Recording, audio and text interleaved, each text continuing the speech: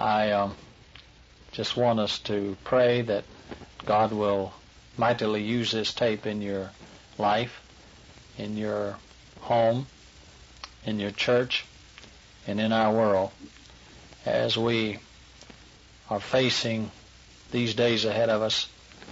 It looks rather shaky. Things look very, very, very bleak. And I'll tell you, if your eyes are not fixed upon Jesus, if you're really not settled in His faithfulness, in the Word of God, I know that you're in real trouble. I know that I'd like to just share something of a promise with you as I just start out in this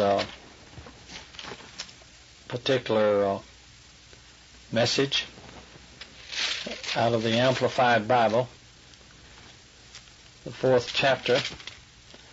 Let me just read the first 2 or 3 verses. Therefore, while the promises of entering in His rest still holds and is offered today, let us be afraid to distrust it, lest any of you should think He has come too late and has come short of reaching it. For indeed we have had the glad tidings of God proclaimed to us just as truly as they, the Israelites of old, did when the good news of deliverance from bondage came to them. But the message they heard did not benefit them, because it was not mixed with faith, that is, with the leaning of the entire personality on God in absolute trust and confidence in His power, wisdom, and goodness. And those who heard it, neither were they united in faith with Joshua and Caleb. The ones who heard did believe. For we who have believed, who have adhered to and trusted and relied on God, do enter into that rest, in accordance with His declaration that those who did not believe should not enter, when He said, As I swore in my wrath, they shall not enter into my rest. And this He said, although His works had been completed and prepared and waiting for all who would believe from the foundation of the world. Scripture reference for that last scripture I gave you there is Psalms 95:11. Now, here's what I want to say. The children of God did not get into the full blessings of God because they did not mix the promises with faith. That's a very significant thing to remember. And the faith of life of victory for those who believe and have faith in God are still available for us today. So let us labor to enter into that rest. And the works of God have been completed and prepared and waiting for all who would believe from the foundation of the world. Isn't that something? There's 3 things. One is they did not mix the promises with faith, and that's something. And the rest that was offered to the children of Israel is offered unto us today, and we need to believe. We just need to believe and labor that we enter into that rest. And the things that we're to believe God for have been completely prepared, waiting for all who would believe from the foundation of the world. Isn't that something? Now, I'm reminded of another verse of Scripture that I have been dealing with a great deal in these days, and that is Ephesians 2:10. And I want to read that to you out of the Amplified Bible. For we are God's own handiwork, His workmanship, recreated in Christ Jesus, born anew, that we may do those good works which God predestined, planned beforehand for us, taking paths which He prepared ahead of time, that we should walk in them, living the good life which He prearranged and made ready for us to live. Isn't that amazing? God prearranged this life for us that we may just walk in that path. So this is so beautiful. And I trust that God is making himself real to you. Well, thank the Lord. It's good to just be with you. I just thought I'd share those few things that were just laying right here on top of the desk. And I had no intentions of doing any more than just giving you those few thoughts to think about and pray about and be blessed about over against what we're facing in our day, because we are facing a lot of tragedy. Boy, I mean, things are up in the air, and we're going to be able to discuss some of those things that are up in the air in this tape.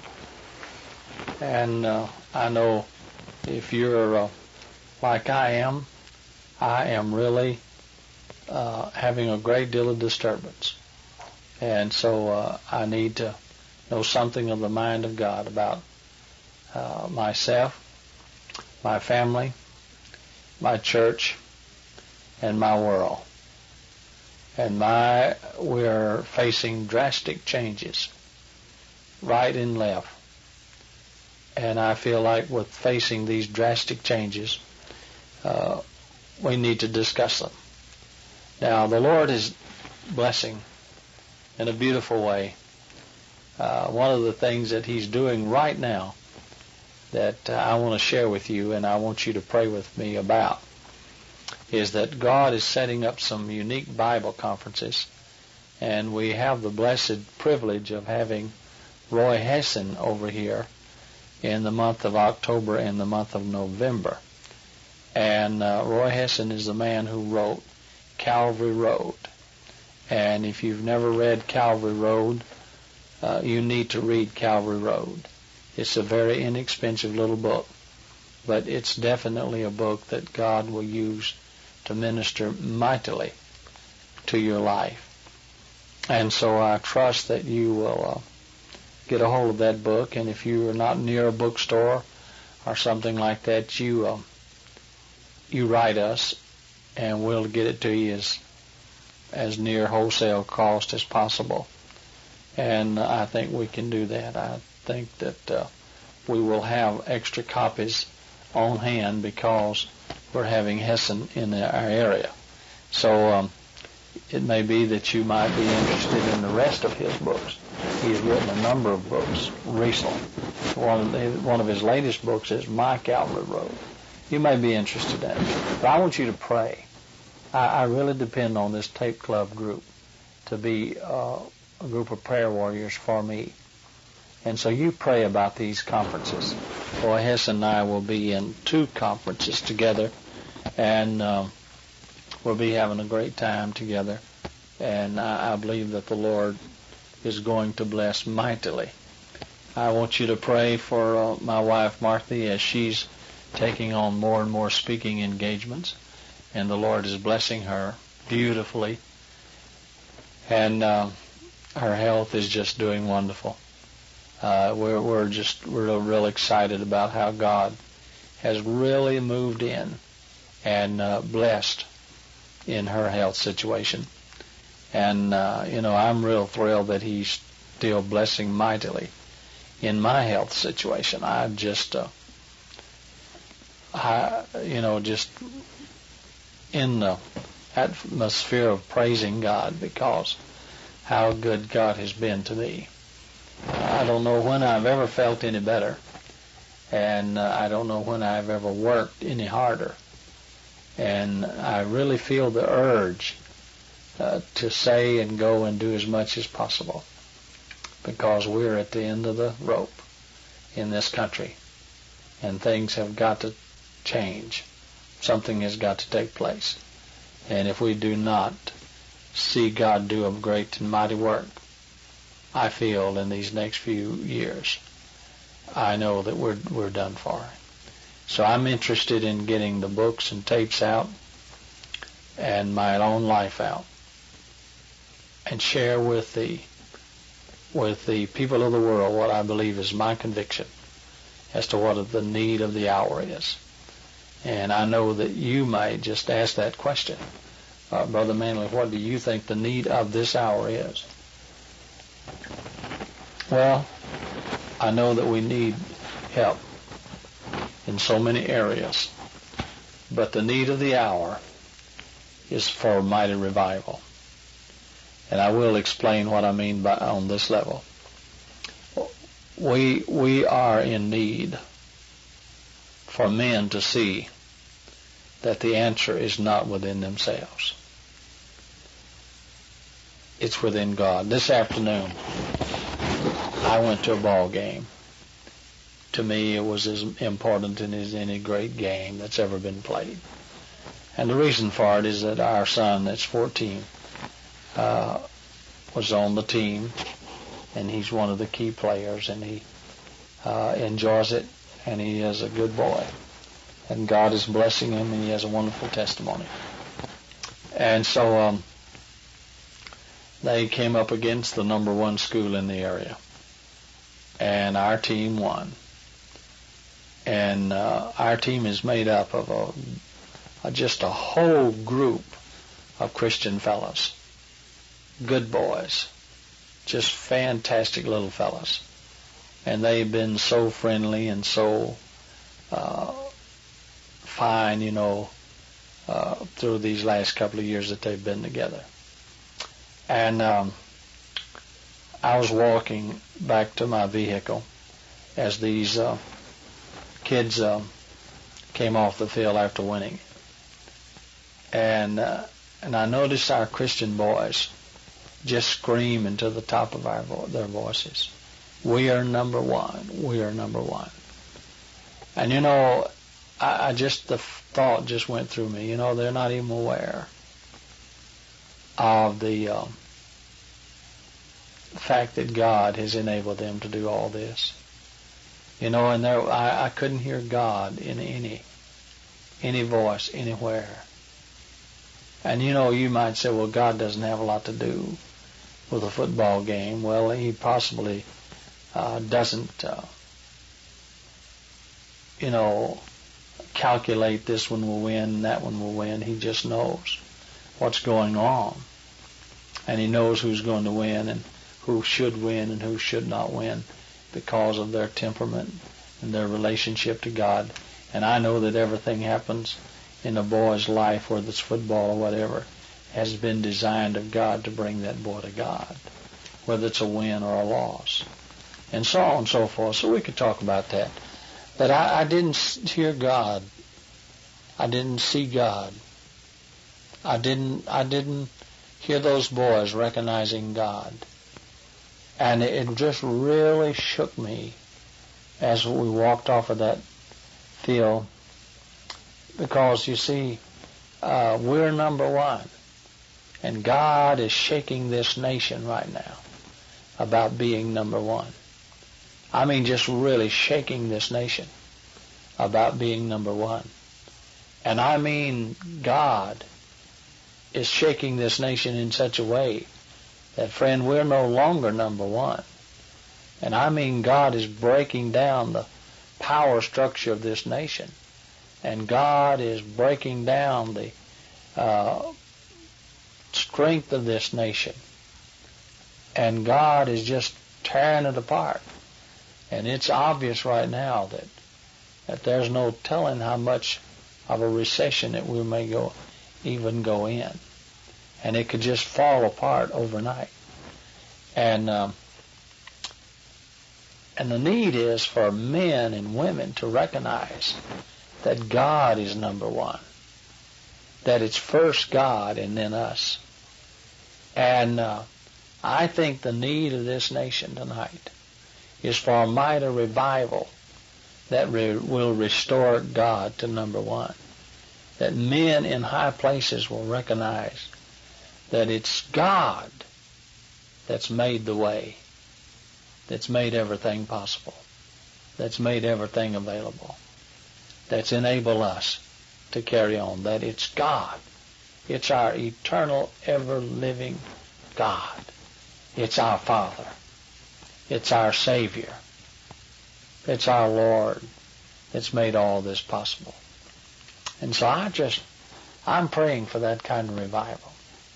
Praise God. I didn't intend to get in and start preaching at this point, but I just really feel that this is the great need of this hour. And I'm trusting that God will awaken our people. I had a man call today that feels like that his ministry can touch 20 million people with the gospel of Jesus Christ.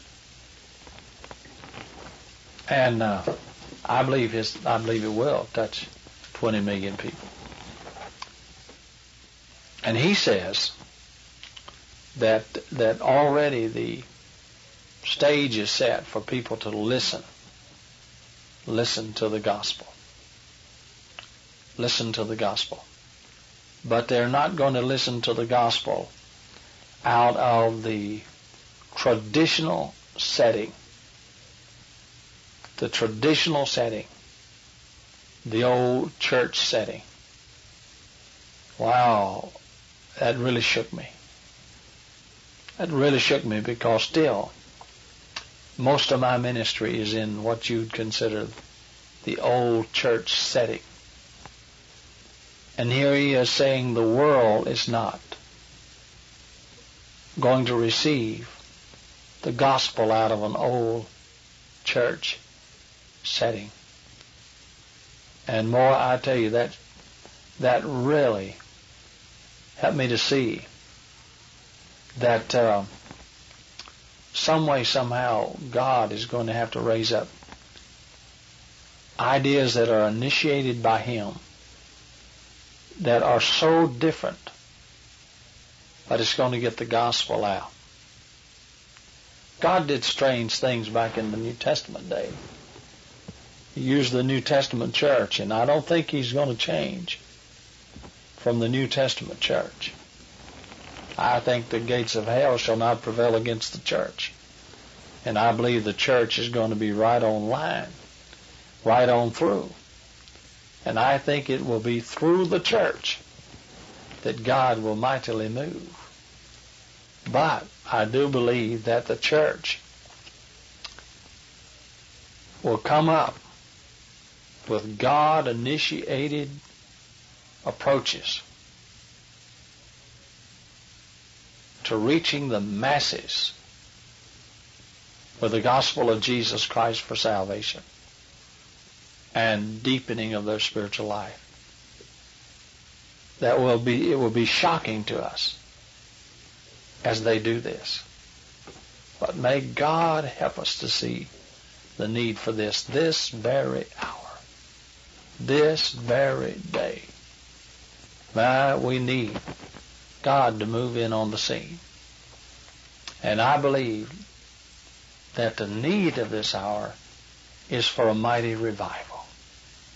My heart is earnestly yearning for a mighty revival.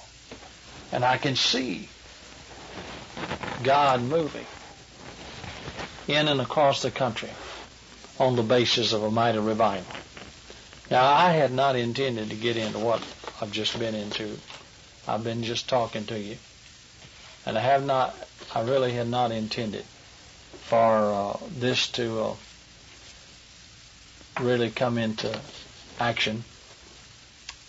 But one of the things I did intend to do with you this month is just ask questions. Just ask questions and answer them. And the questions that I am asking are questions that have been written to me. And I just want to discuss for a little bit. And so would you listen with me as we discuss these different questions. The first question that I want to discuss with you is this question. Why do I have doubts about my salvation? And is it possible for me to fall from grace? Well, this particular question has two questions to it, doesn't it? And so we're going to just possibly deal with both, but not thoroughly. Now, you will remember this about this particular message. I haven't studied these questions and gone in and prepared a sermon for these questions. And therefore, I'm just going to answer these questions right off of the cuff, right out of my heart. And much of the scripture that I'll give will be scripture that I'll be recalling from memory. And many times I cannot give you the book, chapter, and verse of these scriptures, but I will give you a partial quotation of them. And I trust that if you really are looking for them, that you will be able to work that out with your own Bible study. Why do I have doubts about my salvation? Well, we're assuming that you are saved. Some people have doubts about their salvation because they are not saved by the grace of God. Of course, that's not answering the question that we're assuming here, that the person has salvation, I guess. But let me just say this in introducing this thought. Many, many people that I've talked to about Jesus, and they've had doubts about whether or not they were saved, and it was because they were not saved. They were not saved. They had actually come to God on some humanistic approach.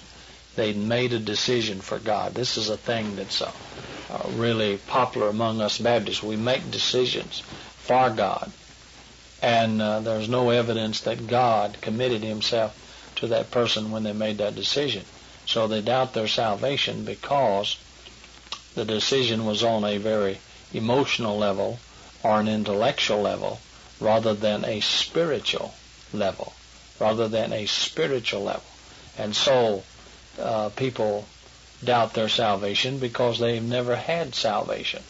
But now, if a person is genuinely born of the Spirit, and you must be born of the Spirit, the Bible says, you're genuinely born of the Spirit, you can doubt your salvation, and you would doubt your salvation if there's known sin in your heart, known sin in your life, or, let me say, known disobedience in your life, you would doubt salvation. We used to put it this way, that if you were living in sin, you would doubt your salvation, and if God had given you something like called you into some particular type of ministry, and you had not obeyed, that's being disobedient to light, that you would doubt your salvation. So I believe a person doubts whether or not they are saved when there's some kind of sin in their life, rebellion in their life of some sort.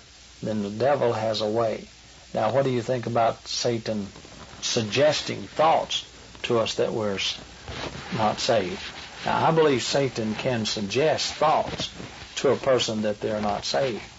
But suggesting thoughts into your mind that you're not saved is a great deal different than making you doubt your salvation. In my way of understanding the difference between suggestion of thoughts in your mind and doubting your salvation. Now, is it possible for me to fall from grace? I believe that there's no scriptural basis, really, that thoroughly makes it firm that a person could ever fall from grace.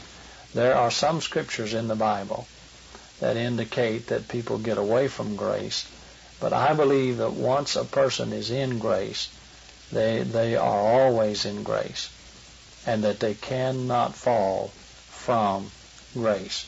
Now, the reason I'm moving on here is not because I'm through. I am not through. I know my time is limited if I'm going through these 9 questions that have been asked me. And so I am going through most of these questions. Now, here's another question that is really good. What is the Spirit-filled life? What is the Spirit-filled life? I believe the Spirit-filled life is a saved person that's saved by the grace of God, keeping their sins confessed up to date, and being obedient to the light that God has given them.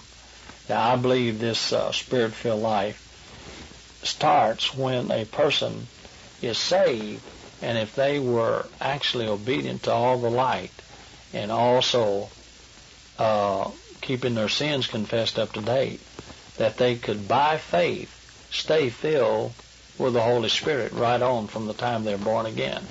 Most people I have talked to, which have been thousands, did not do it that way. They got saved and lived a wishy-washy life, a very immature life, and then later on up the road, they got filled with the Holy Spirit, so that when they got filled, they realized that the filling of the Holy Spirit was for them. Be not drunk with wine wherein is excess, but be ye filled with the Holy Spirit.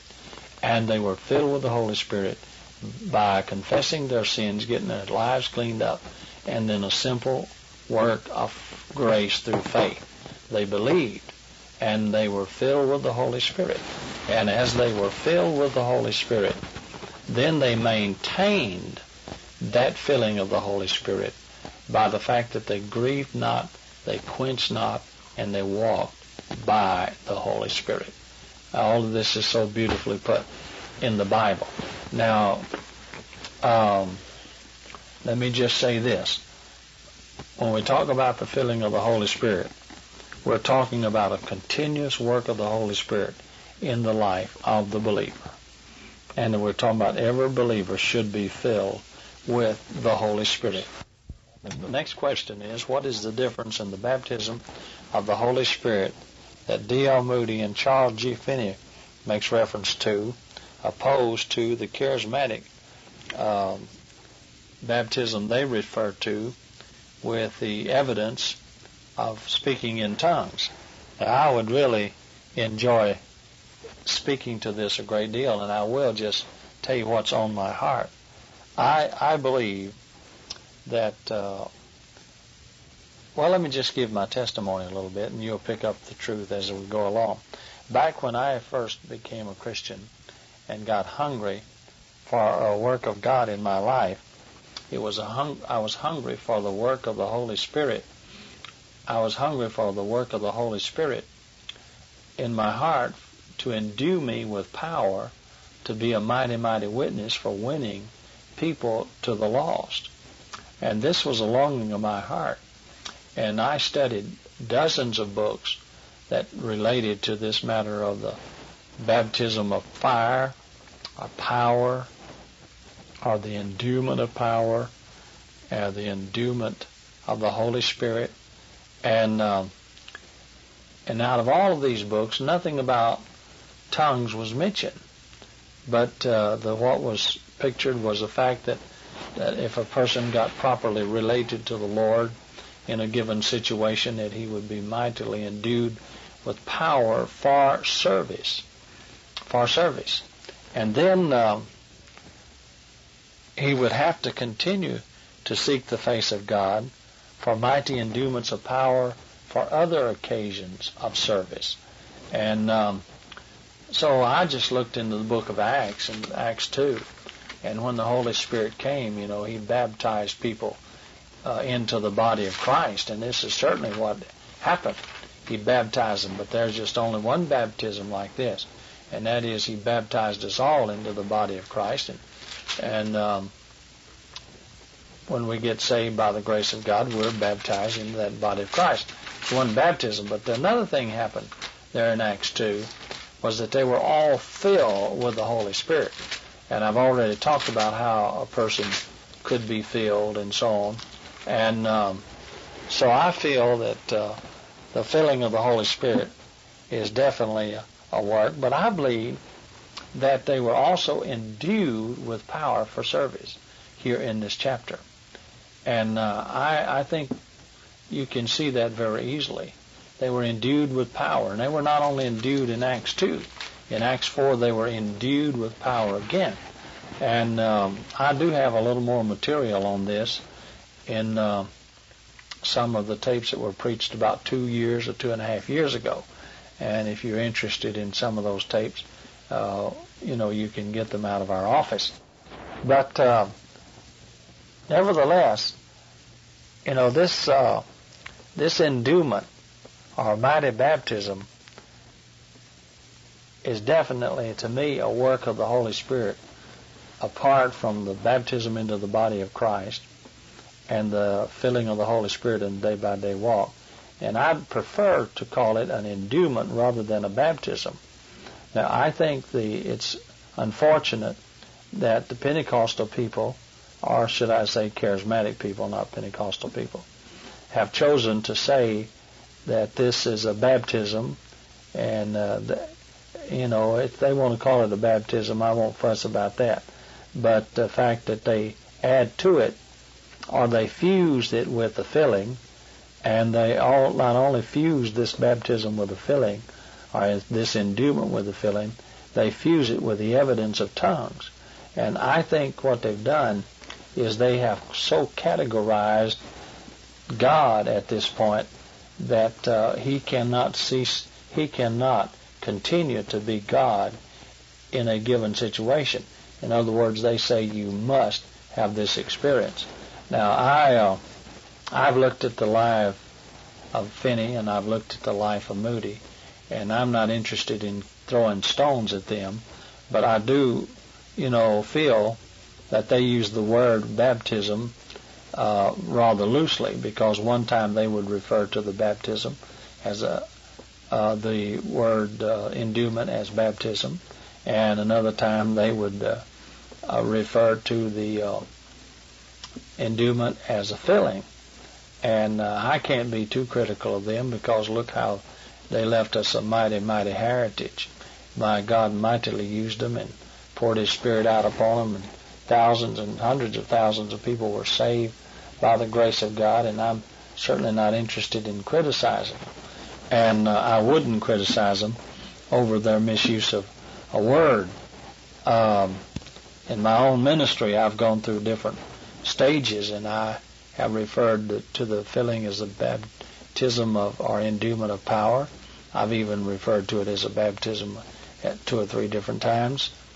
And then I have referred to the baptism of the Holy Spirit, that's a legitimate baptism into the body of Christ as a filling, and I haven't distinguished it as I should.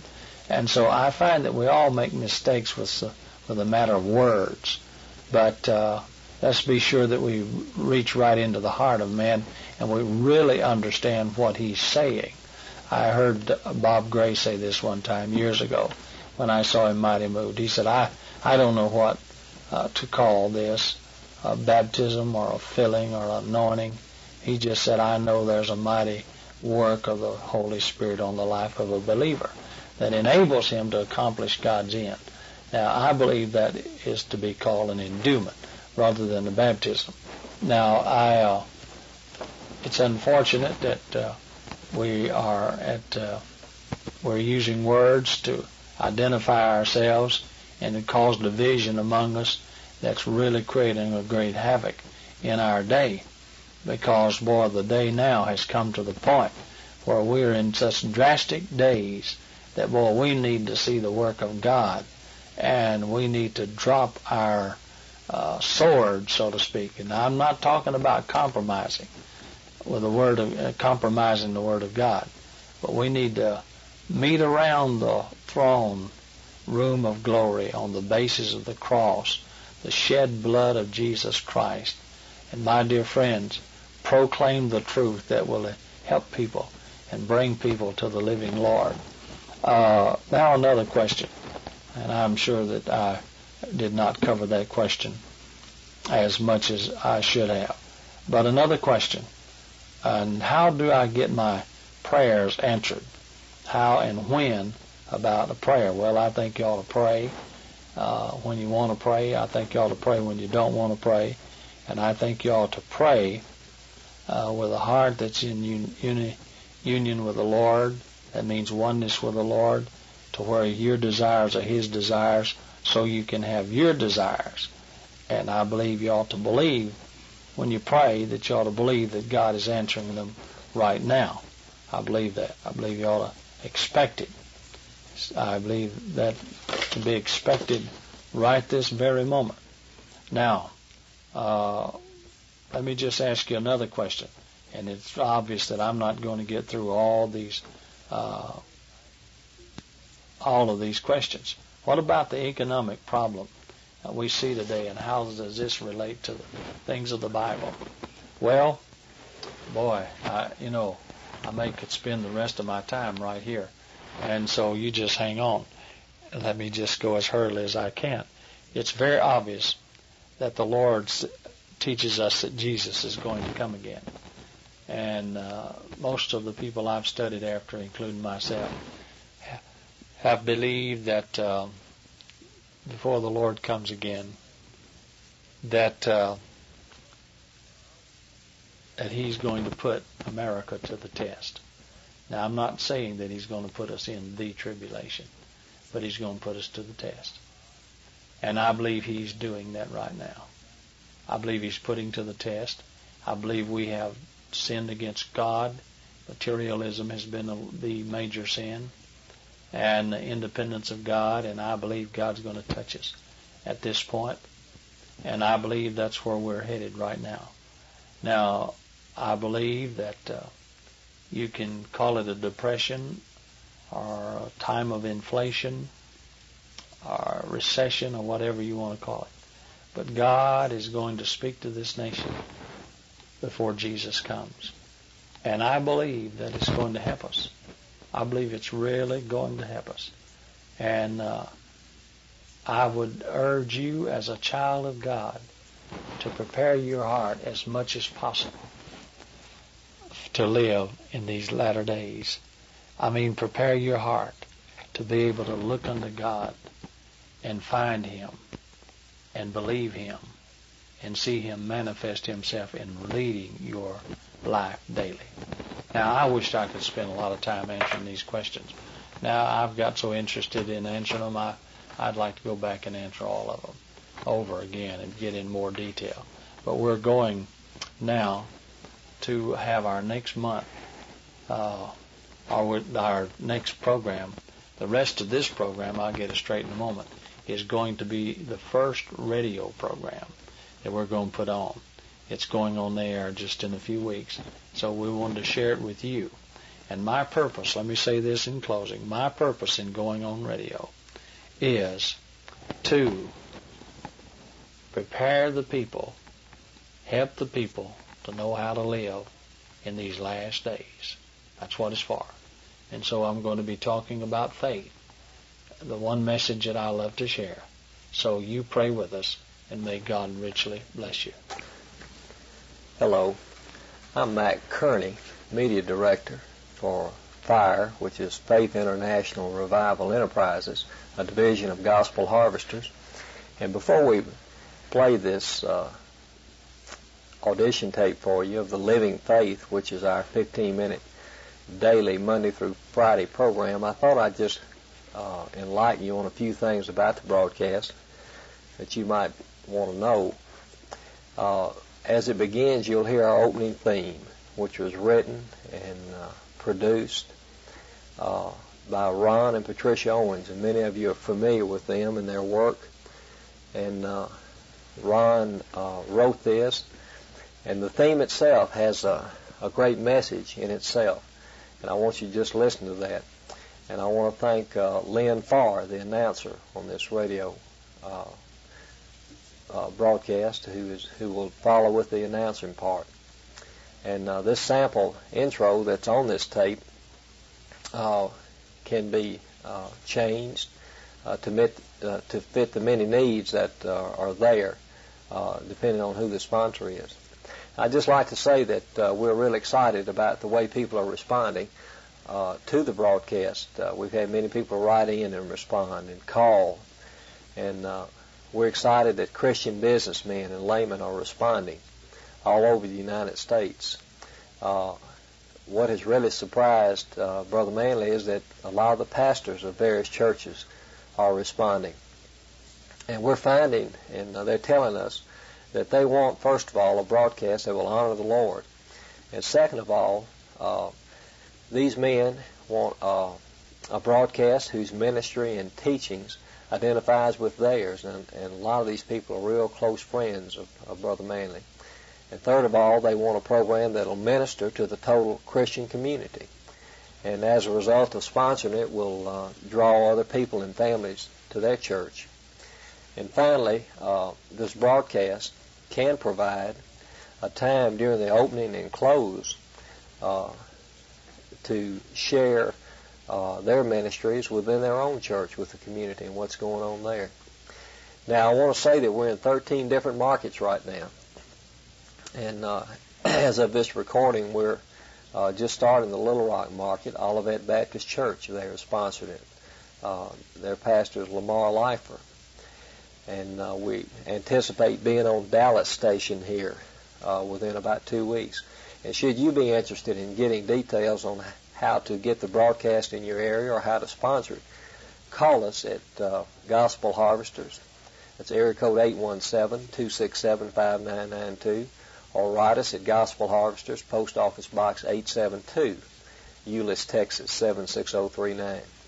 I ask that you pray for Brother Manley in this endeavor and pray for us. I just really like to be specific that you pray for his physical strength to make the tapes and for the time that's needed to do them. This has presented a problem, and we just pray that the Lord would give us a victory over it. And then I'd like to thank the people who have already supported the radio ministry in the initial startup period by their prayers and by those who have responded with financial gifts. And we just praise the Lord for you, and you know who you are, in standing with us. We've had a lot of expense, and we just praise the Lord for meeting it. He's so faithful. Now, I just wanted to say this as an introduction to the broadcast, and we hope you enjoy it. And as you listen and have time, let us hear from you, and let us hear your comments. We want this to really honor the Lord, and I want you to know one other thing, that there'll never be a mention of money on any of these broadcasts. And we just feel like that we're going to have a broadcast that's really going to spark an interest within the community, within our own denomination, and within our churches. Now listen prayerfully as Brother Manley comes to you with the living faith. Faith is the substance of what you are looking for before it has even arrived. God says it, that settles it. Now go act upon it, and you'll have a faith that's alive. To get in on what God has promised His children depends on some action from you. A faith that is living means more than just trusting. It's acting on that which is true. Living faith, trusting in the Lord. Welcome to today's broadcast of The Living Faith, brought to you by Friends of Manley Beasley. We're encouraged by your listening to us, and it's our prayer that God will use these messages to do a great work in each of your lives. Brother Manley's ministry has been greatly used over the last 30 years in pastoring and evangelism, and we hope that these broadcasts will spark a desire for a closer walk with the Lord in every listener's heart. And now, Manley Beasley. Greetings, friends. It's a joy and a privilege to be with you today. I'm looking forward to this opportunity of sharing with you what the Lord has shared with me these 30 years in the ministry. These months ahead, we're going to be covering a subject that I believe to be very vital in our day, when there's so much economic unrest, when there is so much disturbance in the physical world, when there's so many people getting sick on every hand. I believe that the subject that we're going to cover is going to be very vital. The subject that we're going to cover is that of how to put your trust in the Lord. Another way of saying it is that we're going to be trusting that God will communicate the message of faith to the hearts of the believers. In these days, when man is so confused and he's looking for reality, I believe that the reality that's to be had in the Lord Jesus, I believe that reality is found when man comes into a proper relationship with Jesus Christ by faith. I believe in this day and time when people are wanting to work on every hand, and they're very active about the things of God, and God is very popular. I believe the key to knowing God and the reality of God in the realm of the physical, in the realm of the economic, I believe is in properly trusting Jesus Christ. And so today we're going to talk about that matter of how to trust the Lord. But for the next few months, for about 3 months, we're going to be trusting that God will reveal this message to us. Now, if you have your Bibles and you want to study with me out of your Bibles each day, you may turn with me. It may be that you're in a place where you cannot turn with me, so you can listen as I read the Word of God. The disciples came to Jesus, and they asked the Lord Jesus a question. And that question was, Lord, what is it that we might do that we might work the works of God? Now, this is a very pertinent question, very vital question. Lord, what is it that we might do that we might work the works of God? Well, you know, back years ago, I asked myself that question. Lord, what is it that I might do that I might work the works of God? And I thought about what, I would have said years ago. Lord, what is it that I might do that I might work the works of God? I thought that working the works of God was putting your trust in Jesus as your Savior, getting saved by the grace of God, washed in the blood of the Lamb, and trying your best.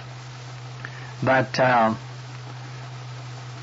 that trying your best business wound up in me trying to read my Bible every day, trying to give my money to the church, trying to go out and witness every day, trying to be the best man I could.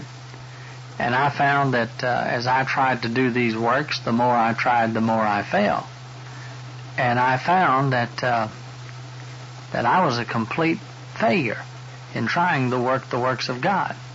But if you had asked me back in those days, Brother Manley, what is it that I might do that I might work the works of God, I would have told you, well, do this thing, do this thing, do this thing, do this thing, do this thing. If you're reading your Bible every day, and if you're praying every day, and if you're giving your money to the church every day, and you're trying to tell somebody about Jesus every day, and trying to live your best you can, that's the works of God. Well, you know, that was not the answer Jesus gave his disciples. Now, he told them in John 6:28 and 29, and you may have wondered why I hesitated to give you that scriptural reference there, and I didn't want you to jump ahead of me. This thing, John 6:28 and 29. Then said they unto him, What shall we do that we might work the works of God? Jesus answered and said unto them, now watch it, This is the work of God, that you believe on him whom he has sent. In other words, Jesus said the work of God is that you believe on the Lord Jesus, whom the Father has sent. Now, isn't that interesting? That you believe on the Lord Jesus, whom the Father has sent.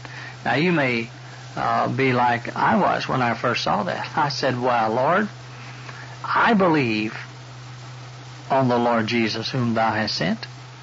I believed on him back when I discovered that I was a lost sinner. And I put my trust in Jesus.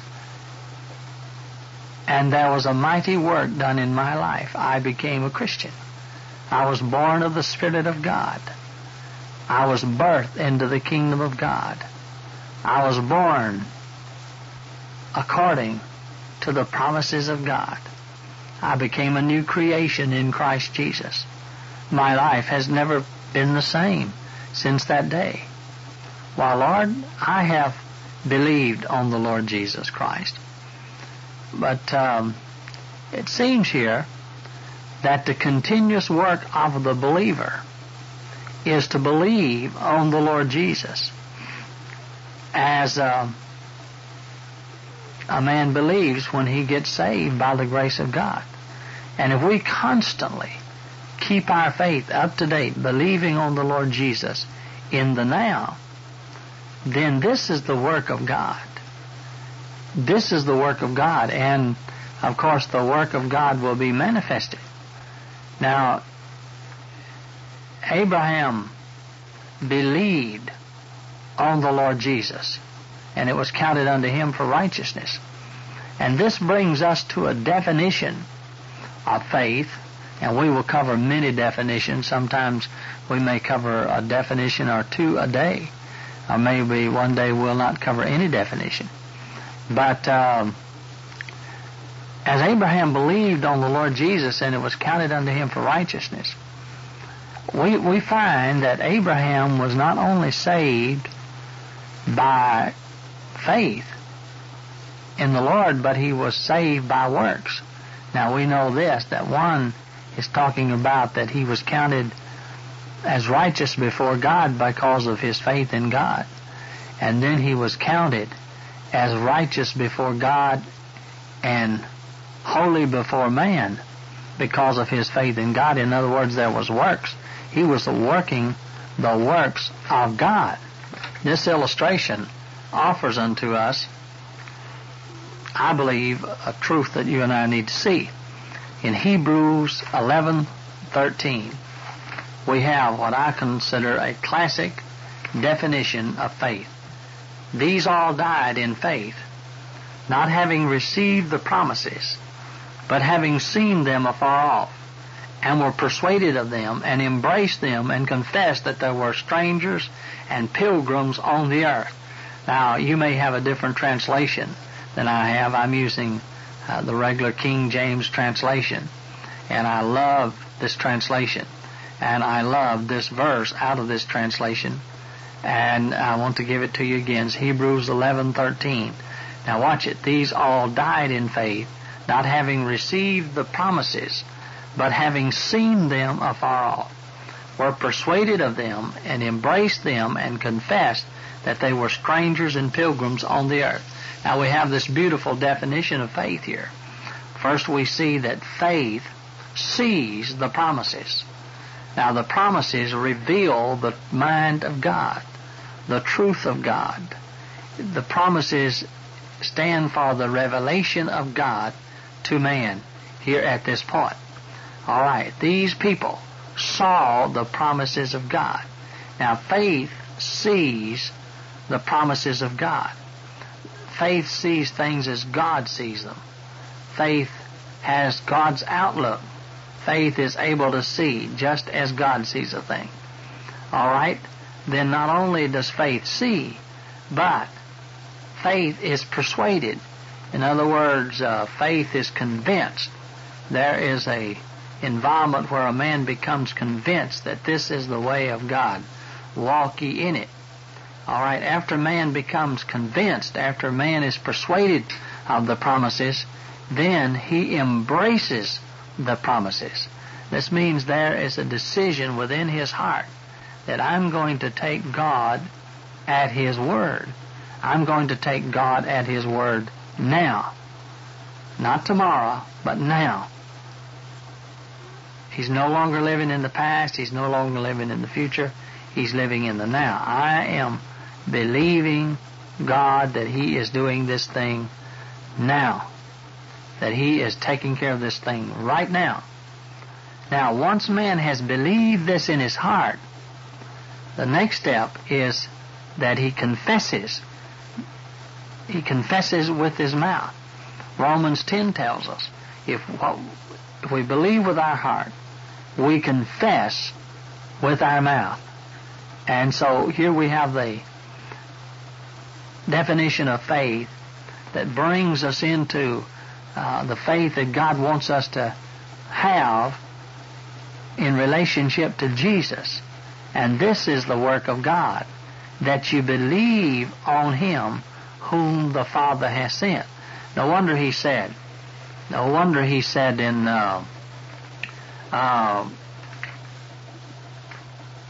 Matthew 6:33, seek ye first the kingdom of God and his righteousness. You see, the Lord wants us to trust him now.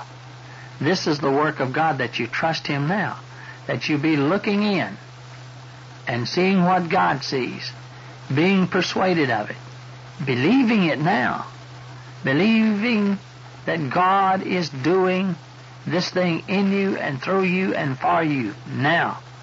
And what you believe with your heart, you confess with your mouth.